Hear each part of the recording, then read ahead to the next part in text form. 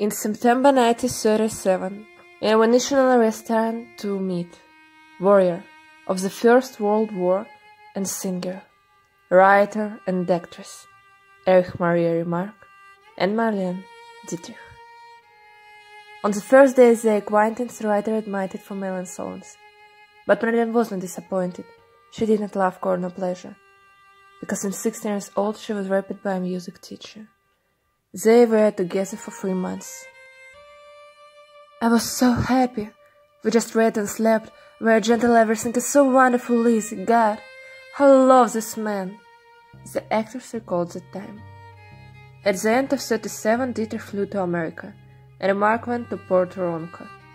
All the time they parted, Remarque lived with a letter for his lovely actress.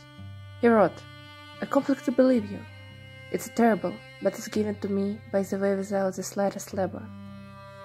Over time, the writer moved to Los Angeles, when Marlene lived and worked. Actors liked Remarque's company, his intelligence, and Remarque was stupefied with his feeling for the lovely actress. He forgave her everything. Gradually, their relationship became a drama. In 1940, they broke up. Remarque poured all his feeling, pain, suffering, sadness in the novel Arch's Triumph. Not flattering inspiration for the image of Joan was Marlene Dietrich. This beautiful and sad story ended in September 1970, when Erich Maria died. Actors survived him for 22 years. All love was to be eternal. This is her eternal torment.